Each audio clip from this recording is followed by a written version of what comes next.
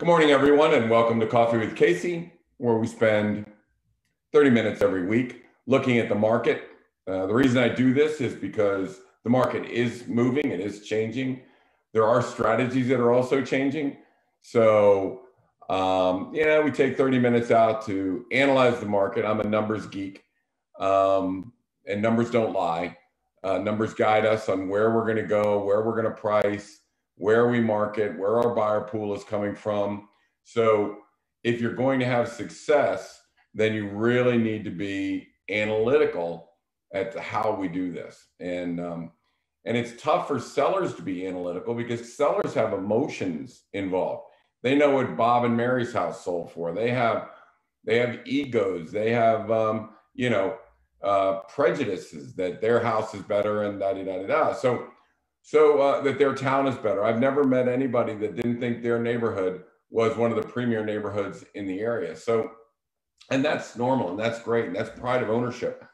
But, realtors are professionals that have to analyze data and use that to guide us. So in today's show, what we're going to talk about is we will look at the market. Is it changing? Yes, it is. Where is it changing? How is it changing? What corrective action do we need to take as both sellers and realtors?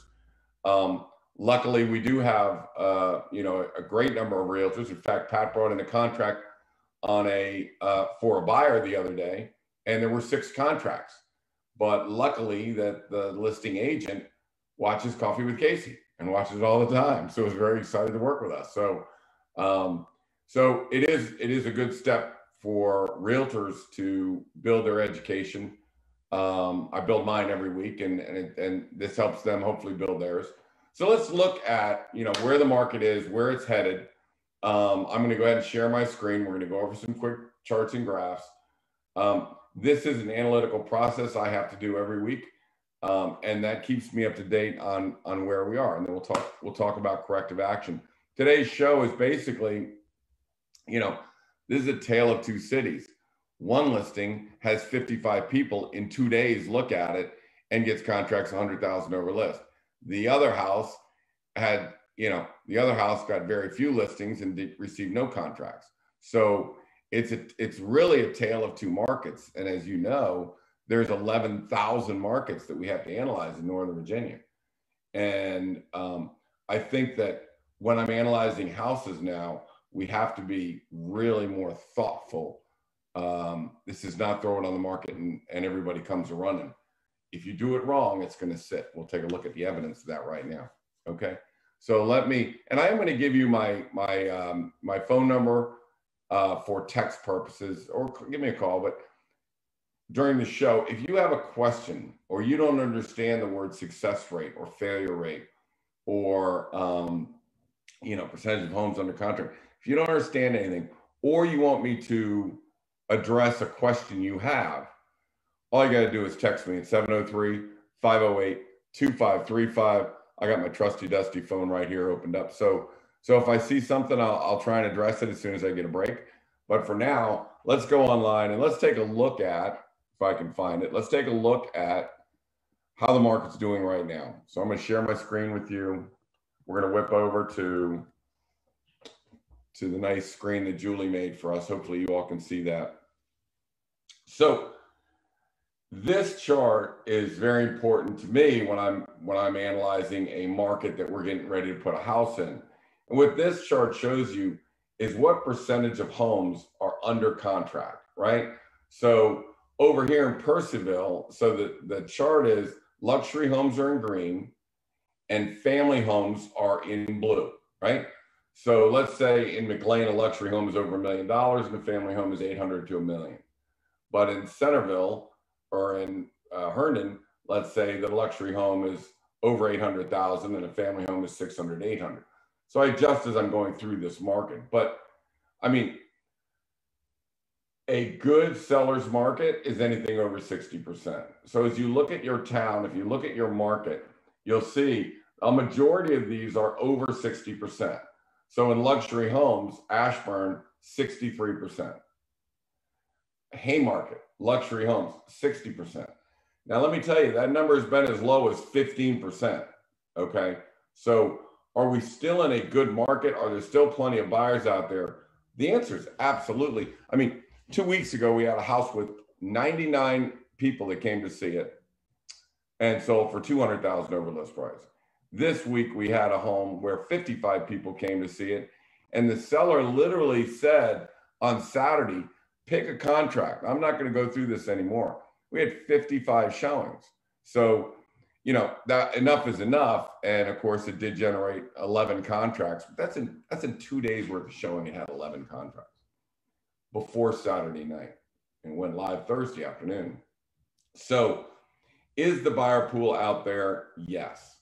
So why are some of these homes still sitting, still sitting on the market? Well, we'll go over that a little bit today, but as you can see, if you're in Percyville, there's 13 homes on the market, 12 are under contract.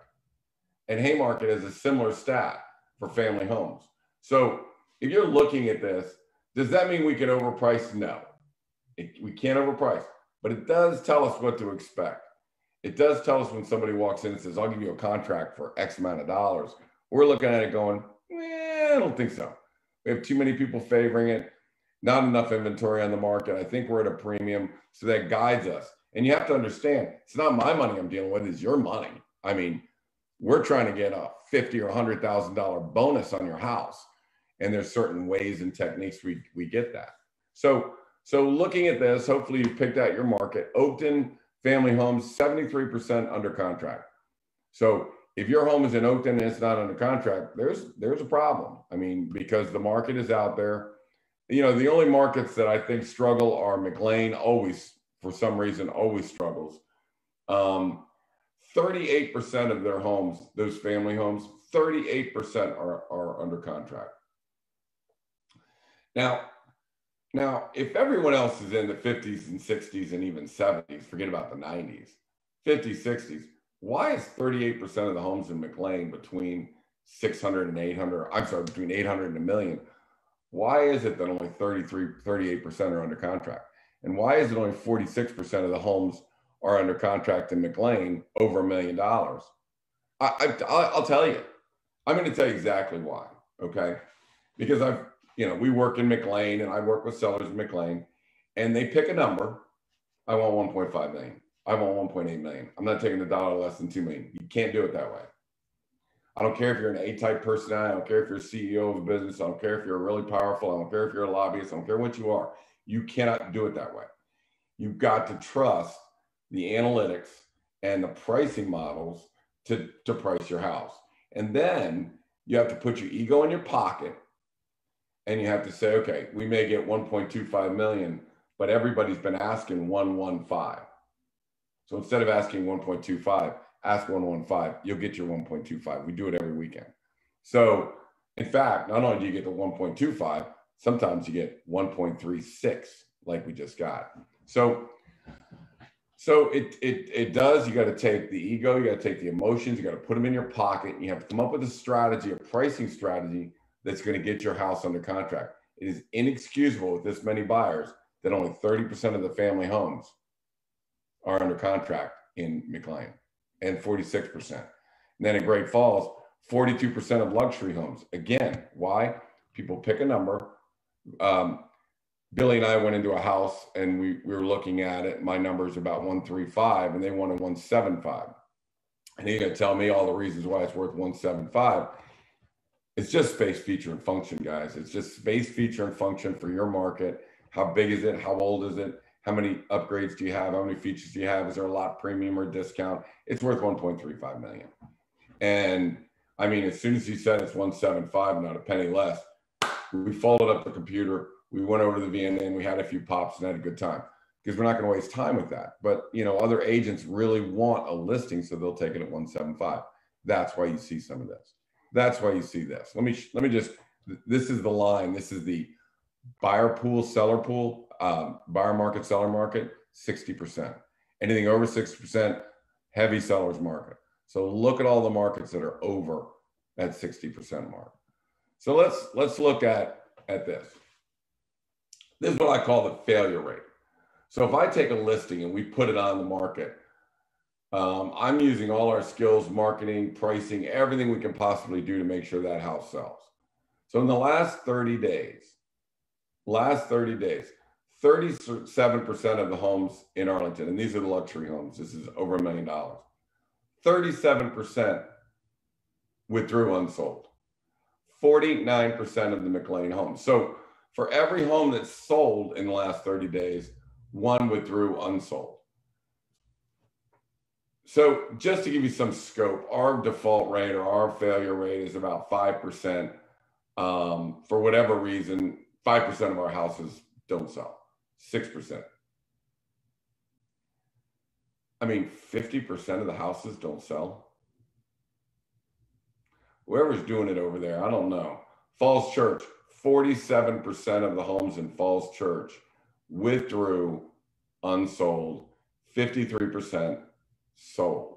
So this is not a, real estate is a game of being professional at pricing, at marketing, at predictive analysis. Let me give you a perfect example. There's a home in Virginia Run. It's worth about $815,000. We put it on for $799. Okay. There was only 4 people that favored that, and I was not getting the feeling like that there was enough market at 800.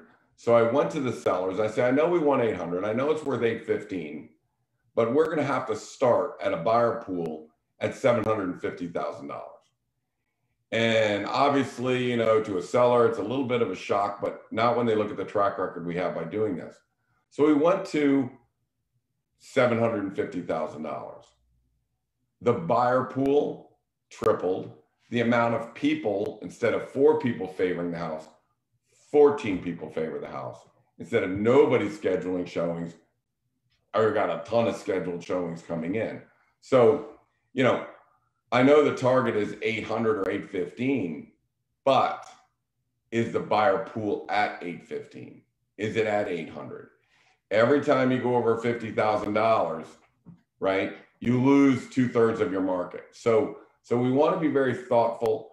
And it's frustrating because sometimes I'll have a house I think it's worth $1,050,000, and so I put on at $1 million. And gosh darn it, if we're still not getting traction at that $1 million. And we know a neighbor sold at $1,050,000, and it's very difficult to go to $950 to get that buyer pool to push it back up. It's very, very difficult to do that when you know that neighbor sold. But it is what it is. So the predictive analysis in the case that's launching right now in Virginia Run was, let me explain the predictive analysis. So we put a home on during Coming Soon, and we market the living heck out of it, and we test that home on the market, right? So we make sure that we've tested the home and see what the buyer pool says. And if the buyer pool is not there, and the buyer pool is not receptive, and there's no showings, and there's only very few favorites, we have to go to the seller, and we have to make a tough call. We need to go from 800 to 750. It's not easy for a seller. Again, emotions, prejudices. My house is so good. My house is worth this, and that's true. But we've got to get people into the house. Once you get people into the house, then they'll see how wonderful it is. Then they'll bid it up to its highest and best offer. So lucky enough, we have a lot of sellers that say, yep, you're right. We'll go with your strategy. We trust you. Do it. Boom.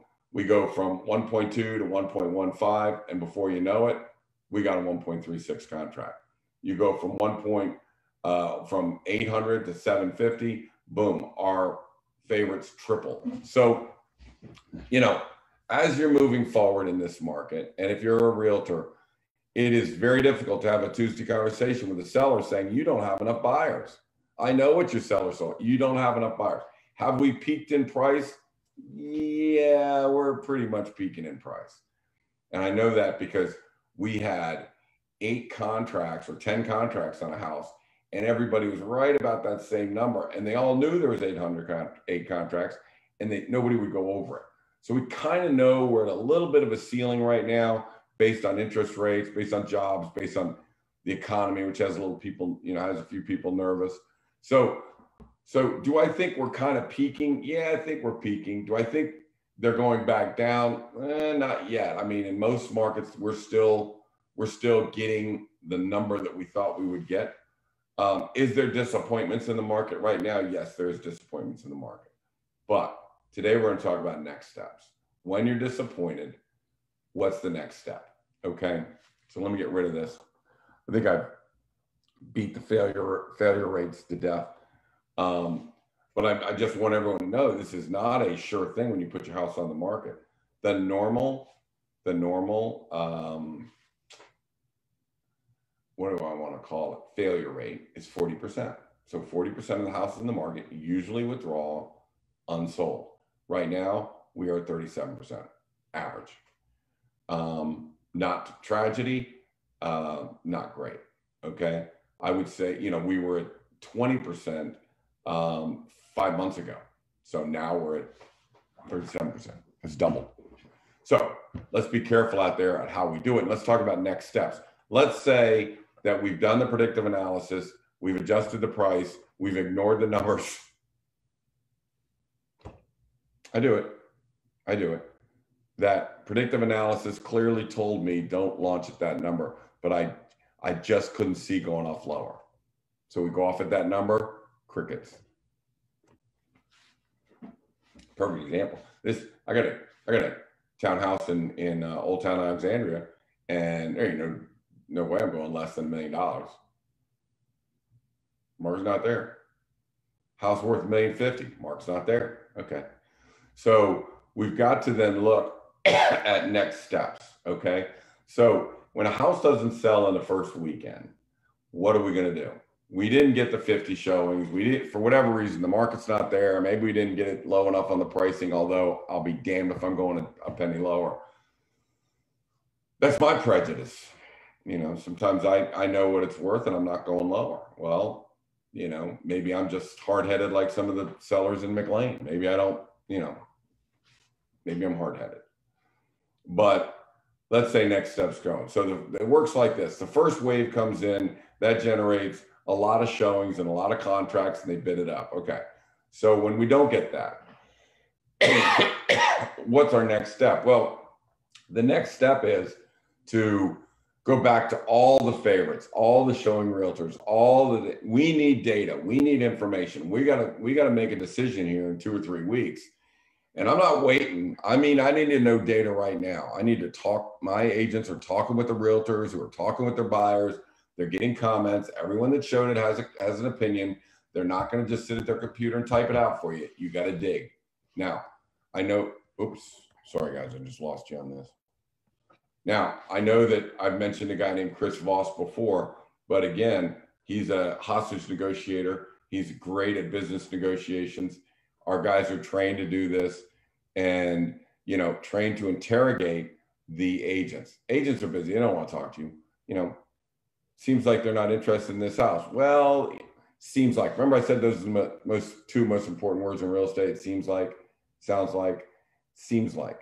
And then they start giving their opinions. They don't want to talk, but you got to get them started. You got to say, it seems like they're not interested in this house. Was there anything they found good about the house? Let's start taking them down a positive path. And what were their concerns? We never say problems, we say concerns. What are their concerns?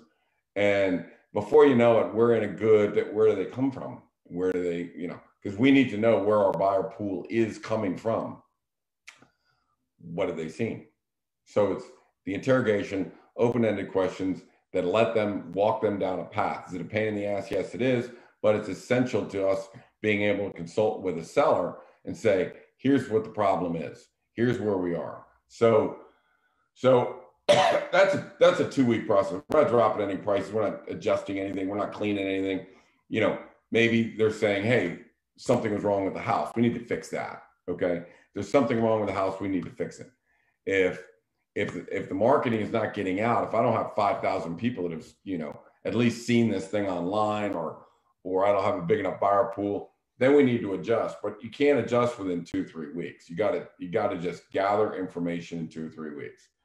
So then, and let me tell you why. Because the first group decides they don't want to bid on the house. They like the house. They just don't want to get in a bidding war. Okay. All right.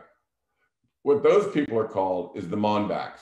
Monbacks are people that see the house, see that it didn't go under contract, come on back, and then they look at the house and then they put in a contract. Maybe it's full price, maybe it's not full price. Okay. Seller's got a decision. Oh, wait. No, that's not the decision. The decision is, you know, we need to take them on backs because they're the ones that truly are looking for this house. We call the perfect buyers that first wave. Those are the perfect buyers. That house, that price range, that school district, that condition, that size. So those are the perfect buyers. We're not going to let them go. We're going to negotiate the living hell out of it. Okay. We need to work on that. Now, a seller may say, nah, I'm waiting for my price. No, if you were going to get that price would have come here. So we need to really negotiate and get the highest and best offer from this particular buyer that happens to be from the perfect buyer pool. We can't let them go because time is not on our side. As time clicks on, 3 weeks, 4 weeks, now people are starting to think there's something wrong with the house and it gets stale. They're looking at new stuff coming on the market. Now, our buyers are trained that we'll start looking at 30 days. When they've been on the market for 30 days, they didn't get what they want to get. Now we swoop in. Now we make an offer based on my pricing models of what the house is truly worth, not what it's listed for. You buyers, don't get wrapped up in that bidding war stuff. Buyers, let it clear through. There's plenty of realtors that overprice their houses. We just bought one for $1.3 million. It was put on the market for 1.5, sat for 3 or 4 months. That's our target. You like it? Yes. Forget about the price. You like it? Yes. Okay. We'll determine what the price is. So we come in, we prove it's really worth 1.3, not 1.5. And that's when we get a reasonable house at a reasonable price.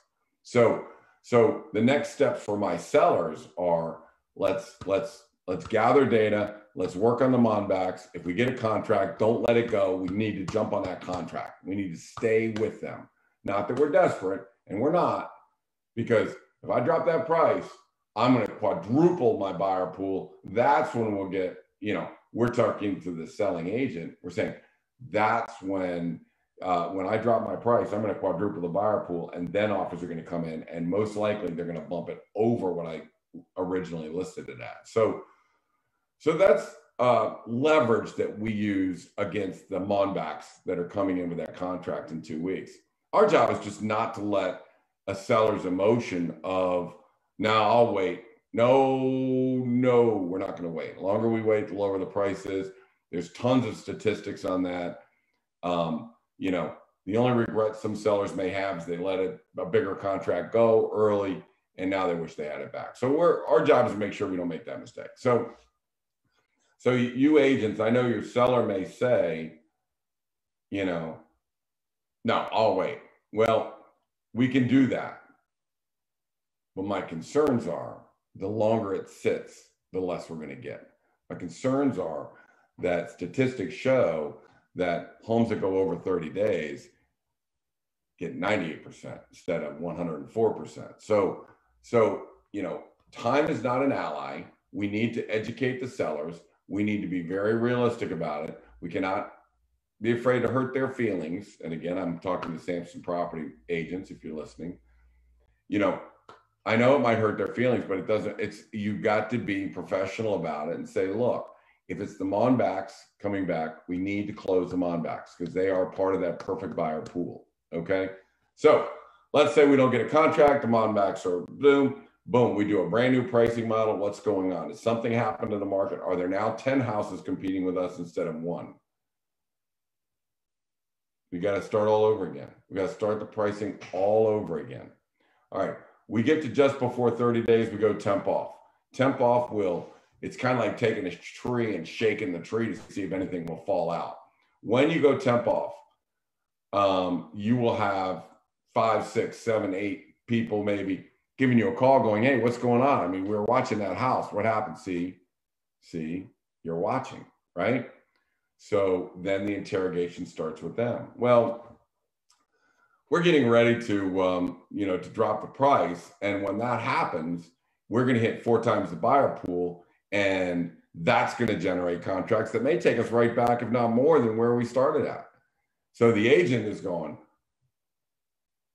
you're going to do what? You're going to drop the price. You're going to quadruple your buyer pool. Then you are going to have to compete with new people.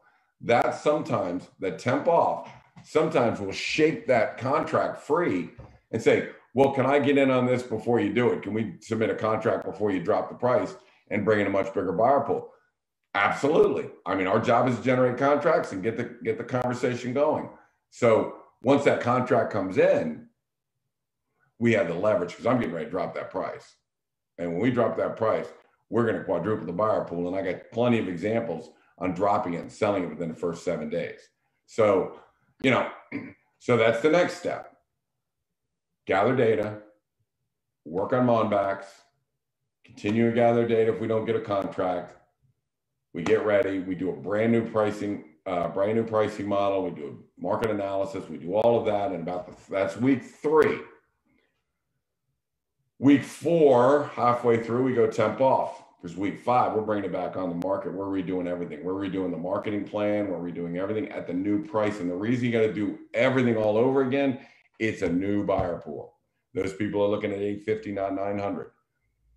Originally, if you went off at 9 and now I'm going to move it to 850, that's a whole new buyer pool. It is 3 times bigger than the $900,000 buyer pool.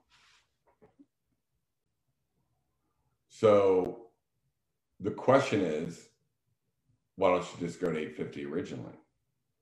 A lot of people do. House is worth 800. We just did it. You can see it live as we're doing it.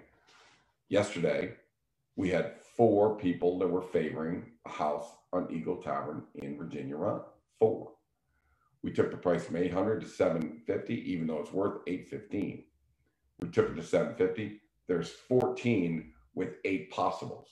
So that's 23 possibles. We've gone from 4 to 23. See? So that bigger buyer pool is going to generate multiple contracts. Where does it go? Up to 815. So an agent will come to me and say, well, why did you drop it to 750 if it's worth 800? Bigger buyer pool. Yeah, one in multiple contracts, bigger buyer pool. By the way, here's the pricing model. It's worth 815. It's not worth 800. It's worth 815. I just need to get more people in the thing. And then I point out that our average home sells at 107% of whatever we listed it for. And those 2 documents go to the agent that's preparing contracts, and they can make their offers.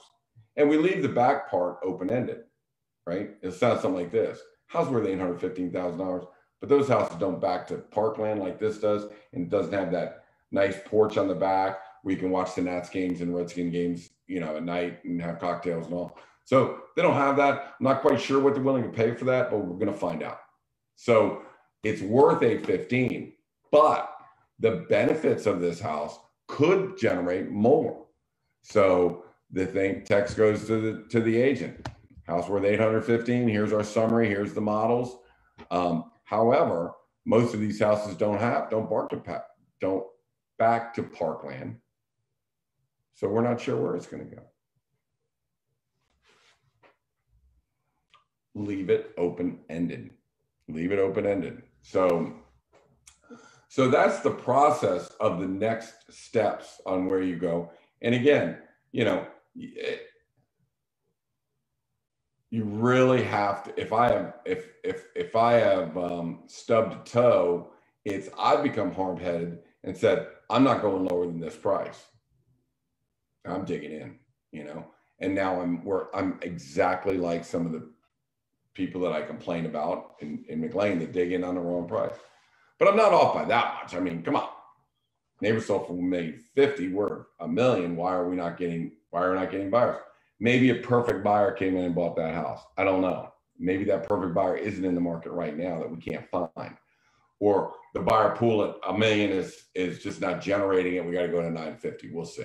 So that's kind of the next steps that you have to do. You have to take the emotions out of it. You have to take, you know, so some agents are afraid that the sellers are going to get angry if we tell them to drop a price. It's a strategy and it's a process, and you got to be true to the process. And that's why 95% of our houses sell. That's why 95% of the houses, go on the market. That's why we get 107% of our list price. That's why we can do $125 million this year. So, we've got to be realistic in this market. We got off.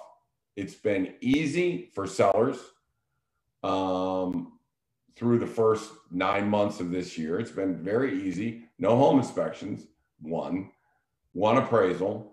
I mean, that's 90% of the hassle of selling a house, appraisals and home inspections. So, but the market is shifting back. The prices have elevated. When you're listing your house, don't list it what people got, list it what people listed it at to get that price. So, perfect example. Let me give you a perfect example. So, Waterside. I've got a house in Burke. It's in a neighborhood that Edgewater, that is a great neighborhood, $1 million homes. So we put it on for 1.15 million. We got 1.25 million. We get another house, similar house, same kind of thing. Well, they got 1.25. Yeah, I know, but we started at 1.15. That's how we got to 1.25. So we put it on for 1.15. What do we get? 1.25. So in comes house number 3. Here it comes. Where are we going to be? We're not going 1.25. We're going 1.15. Why? Work like a charm. Work like a charm. Well, what happens if we don't get those kind of bids? Then your house isn't worth it. We had 55 people come through that house before the seller said, cut off the showings, cancel everything. I'm taking the best contract we have so far, 1.25. House number 3 is coming on the market. It's Waterside. Anybody knows a house that looking for a house in Burke? It's going to come off about 115. It'll go for 125. It will have a ton of showings, and but that's what it is. I mean, what's it worth? It's worth 1.25 million. We just can't ask that. We have to ask the lower number. So that's kind of the way the market's working today. My name is Casey Samson. I run the Casey Samson Team. If you're looking to get in touch with me, I'm at 703-508-2535. My email address is casey@caseysamson.com. You can see all of these podcasts at caseysamson.com/podcast. Julie does a great job. And let me just say this, okay? And again, I don't want to pull Dr. Phil on everybody, where all he does is sell stuff on his show. I'm talking about his wife. I will just say that the team that we put together, that's been together solid now for 7-8 years, Julie and I have been together now for maybe 12, 13 years, is an all-star rock star team, whether it's Morgan and Colby or Pam or Pat or Billy or whoever you're working with on this team, Kelly, Michelle, who does our communication, or Julie that does all our marketing and social media. I am telling you, it's not me. We've got a rock star team that helps these sellers out, and they've done a hell of a job.